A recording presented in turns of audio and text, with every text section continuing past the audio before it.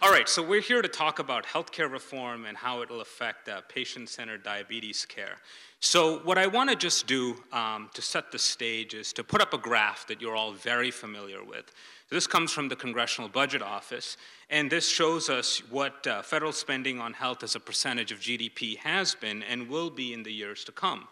And what you can see, and these are numbers that CBO has been putting out for a long time, is that, this trend reflects not only the insurance expansion of 2010, but mostly reflects a number of variables like the diffusion and innovation of new medical technologies. All the wonderful work that all of you do is often quite expensive, and so paying for that increases spending. At the same time, we seem to be getting much sicker as a society, and even though aging by itself is not a big driver of the spending growth, the fact that we are sicker as we age is certainly a driver of this. So what can we do about changing the spending curve? There are four strategies that economists like to think about. I'm only going to talk about the first two. So what I'm going to focus my remarks this morning on are an effort in Massachusetts to improve the way we pay providers. I'm going to think of that as a supply-side intervention. Supply-side because we're going to be focused on the suppliers of healthcare, doctors, hospitals, providers.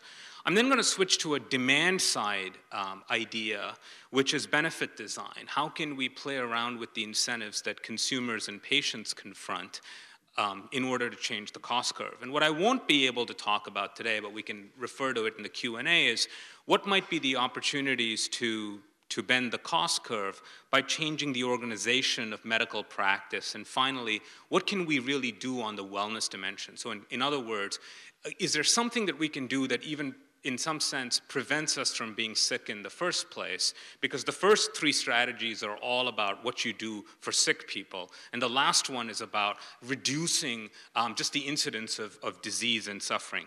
So let me talk about payment reform. And what I'm going to talk about today is the alternative quality contract in Massachusetts. This is a completely private initiative that was put together by Blue Cross Blue Shield of Massachusetts.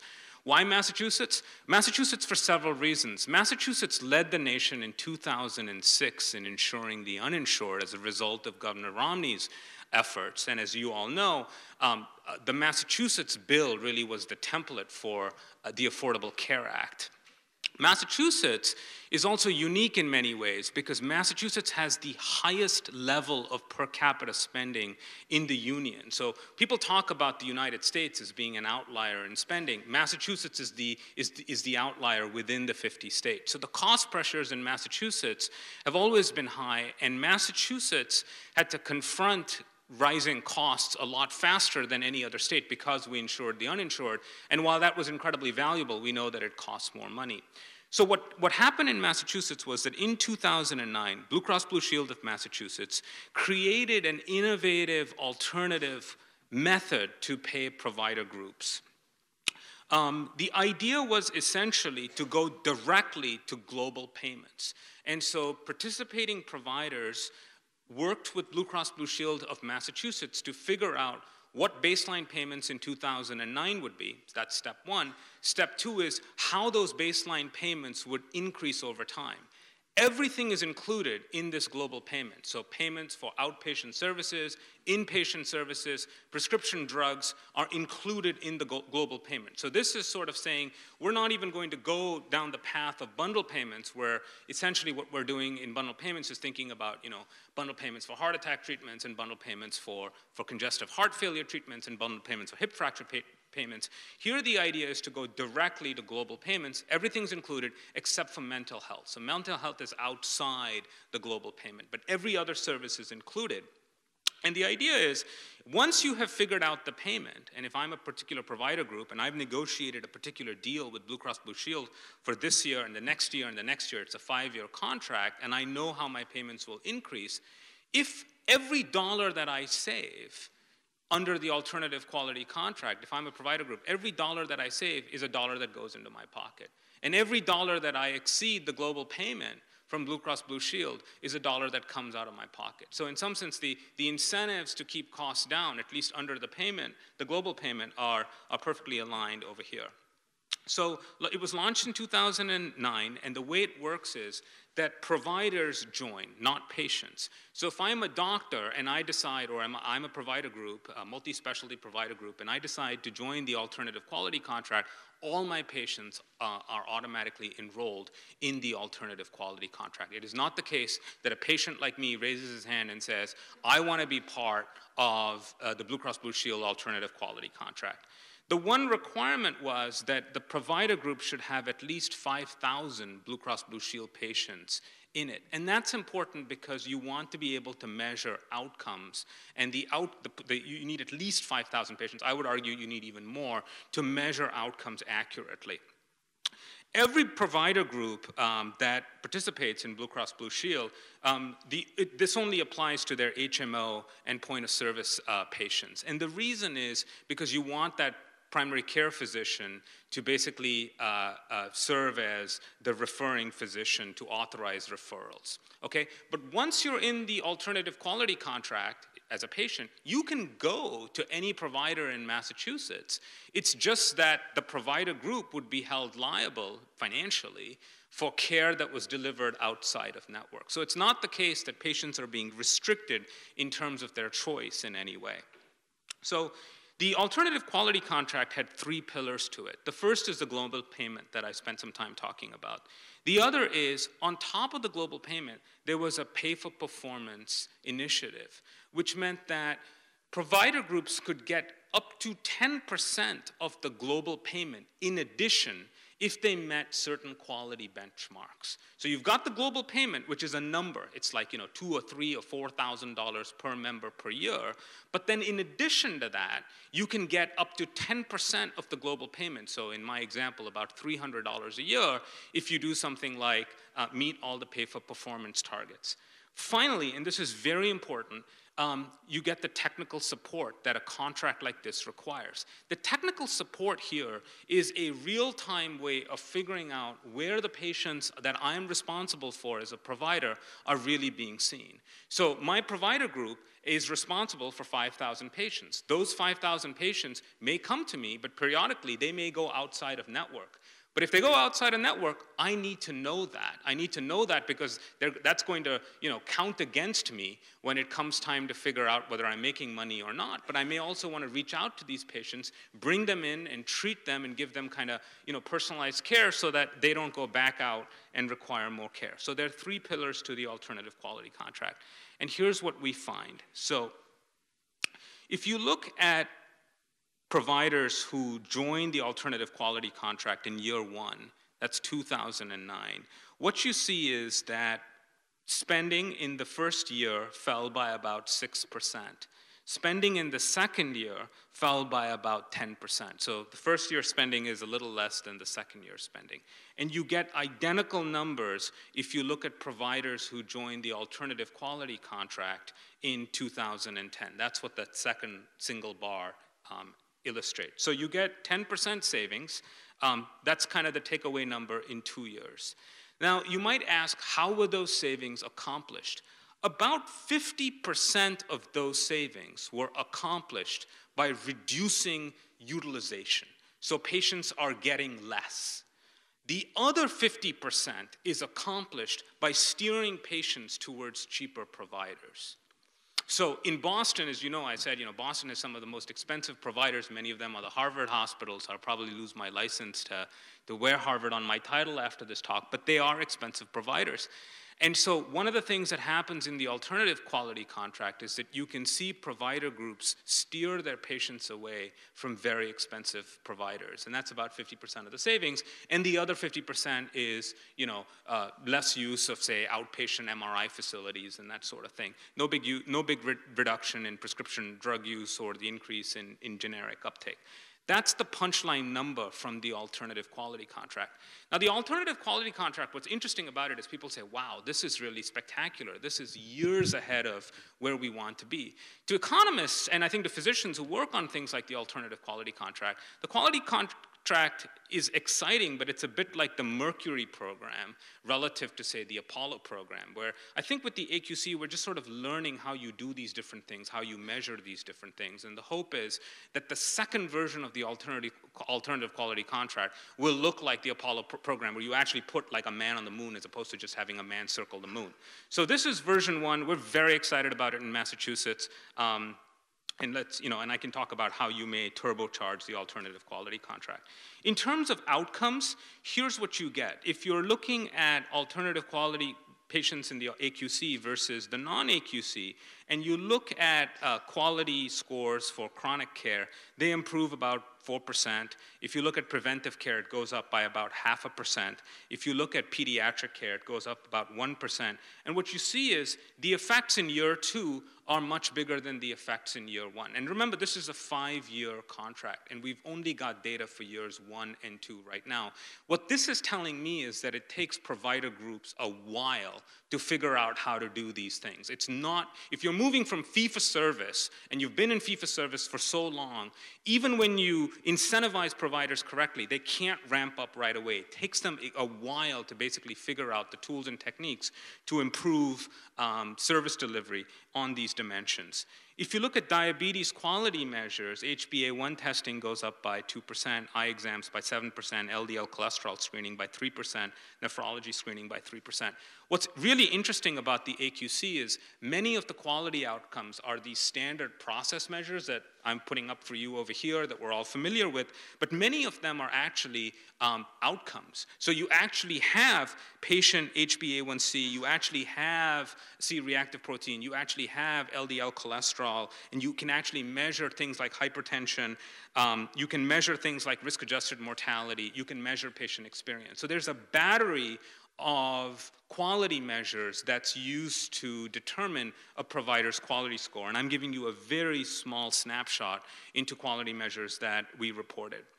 So my view of this is that ideas like the alternative quality contract can certainly slow spending if providers can capture the efficiencies. And what I don't know about something like the AQC is enrollment in the AQC is voluntary. So provider groups go to Blue Cross Blue Shield and say, I want to participate in the alternative quality contract. So what I don't really know the answer to is what happens if we scale the AQC to provider groups who in some sense are not ready or not willing to be part of the AQC. How will they do? They might do substantially worse than what we're seeing over here.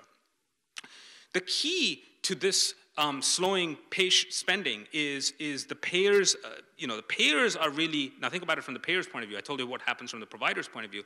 Payers are only going to be able to save money, the payers being the insurance companies or the large self-insured employers, if they can lower their payment rates for that global payment. That's key, right? So the payer needs to figure out that, well, gee, under fee-for-service, on average, I was paying, for this population, I was paying $6,000 per patient per year. I want to reduce that, convert that to global payment at about $5,000 per patient per year. And it's key that they figure that out. And it's not always, I don't think many of them have the data structures in place to figure out the second piece of this. And of course, quality could always be a concern. So what I've always found exciting about the alternative quality contract is the real-time measurement of quality and this movement towards actual outcome-based quality. But as we all know, we are in our infancy in terms of really knowing how to measure and reward quality. So let me switch gears at this point from part 1 of my talk, which was all about a supplier-side intervention, to something on the demand side. So I want to talk about benefit design. And benefit design has many different flavors. It ranges from premium support, this idea that some people can't afford an insurance premium of $10,000 for a family, and so we're going to subsidize their coverage. You could think of premium support as being simply just raising co-payments, co-insurance, and deductibles. That's a form of benefit design. The idea being that if I'm in a high deductible health plan, at least while I'm below the deductible, I face the right incentives to sort of figure out where I can get the cheapest outpatient MRI. We can think about benefit design as being tiered networks. So tiered networks are very popular in Massachusetts. They exist by law. And in Massachusetts, what plans have done is taken providers and put them into different tiers of networks where the most expensive providers tend to be in the top tier, and so you pay more to go to them, but you're not excluded from going to them. And then, of course, you have value-based insurance design, which is something that I'm very excited about. And here the idea is that you do have co-payments, you do have co-insurance, but the size of the co-payment is tied to the value of the service. So in other words, we don't have a one-size-fits-all co-payment rule of, gee, all drugs have a $10 copay or all drugs have a $20 copay, but we say something like, diabetes drugs actually are very, very useful in keeping you out of the hospital, in making sure that microvascular disease does not become macrovascular disease, in making sure that we don't have a diabetic patient who now needs dialysis. So what we're going to do for diabetes drugs is not have a $20 copay, maybe have a $2 copay. I would go one step beyond even having a $2 copay on diabetes drugs and say, if you really know that these things keep people out of the hospital, maybe you want to pay people to take their diabetes drugs, which to an economist means you offer a negative copayment. You pay people to take a certain class of drugs. So that's this idea of value-based insurance design. It's hard to do. It's hard to do because you need to figure out what are low-value services and what are high-value services. And low-value services may be low value in some patients, but they could be extremely high value in other patients. Cardiac stenting is a classic example of this. Cardiac stenting can save your life if you get the stent put into you right after a heart attack. The value of cardiac stenting in patients with stable coronary disease is still open for debate. So it's not just about establishing co-payments or co-insurance for cardiac stenting. It's about figuring out, who the clinical nuance of who should be charged the high co-payment for cardiac stenting versus not.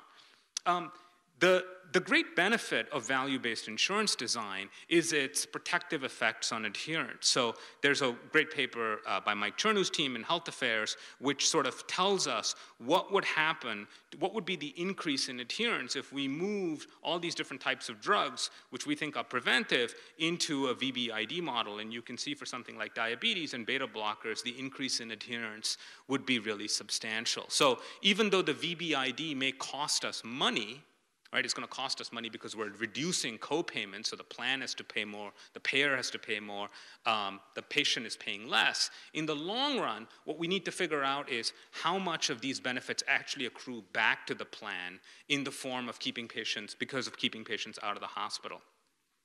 I've done some work on VBID in the context of Medicare beneficiaries. Let me tell you what we did with Medicare beneficiaries. What we found with Medicare beneficiaries was that if you increase co-payments, even a little bit, even from $1 to $5 or $5 to $10, many Medicare beneficiaries cut back on their drugs. The problem is they don't know what to cut back on, so they cut back indiscriminately. They tend to cut back on diabetes drugs as much as they cut back on their statins, as much as they cut back on their antihistamines, as much as they cut back on their ED drugs. Well, the problem with that is for patients with chronic disease who are often on multiple drugs, you're often cutting back. You increase the copay, but these patients are cutting back on really valuable drugs. And what we see is that these patients land up in the hospital 3 months after the copayments go up. So on average, it is certainly true that in the Medicare program, if you were to increase copayments, you would save money. That is a true statement. And the reason you would save money is because people are consuming less. But for this subgroup of patients, Medicare patients who have gastritis or asthma or high cholesterol or hypertension or Alzheimer's, you're not saving money at all. It's actually costing you money when you increase co-payments on prescription drugs because of the higher hospitalization costs. So I think there's a lot of exciting work that can be done on financing of VBID. My own view is that VBID, you will have lower costs because you will see fewer adverse events. There's going to be a productivity gain that will accrue to patients and to employers as a result of having healthier patients. And the way you save money in VBID is not only to increase adherence with drugs like beta blocker statins and diabetes drugs, but also to increase cost sharing for a number of other low-value services. So pick your favorite low-value service. It could be something in orthopedics. I hope there's no one from orthopedics over here. It could be a particular imaging device. But you may want much higher cost sharing on those devices and on those technologies, and that's certainly one way to save money. So let me skip all of this and just wrap up. I think what I've done for you is given you a small insight into what we're learning on two very different interventions. One intervention is supply side focused. It's very exciting, but it's still in its infancy. And that's all about changing the way we're paying providers. The other one is on the demand side, changing the cost sharing that patients are confronted with. Going forward, what we should be able to do is combine the two approaches. And so what we don't have in the alternative quality contract is we don't allow provider groups in the alternative quality contract to say, I have figured out what are high-value services and what are low-value services, and so I'm going to change the cost sharing on my patients. We didn't allow for that in the alternative quality contract. But ideally, as we go forward with the ACO movement, I could see a future ACO or a future insurer saying, I can do both at the same time. You'd need a lot of data to be able to pull it off because you want to be able to measure adverse effects and patient outcomes in real time. That's always hard to do, but I'm very optimistic that just like the Mercury program became the Apollo program, we're not that far from being able to do it. So I'll stop. Thank you.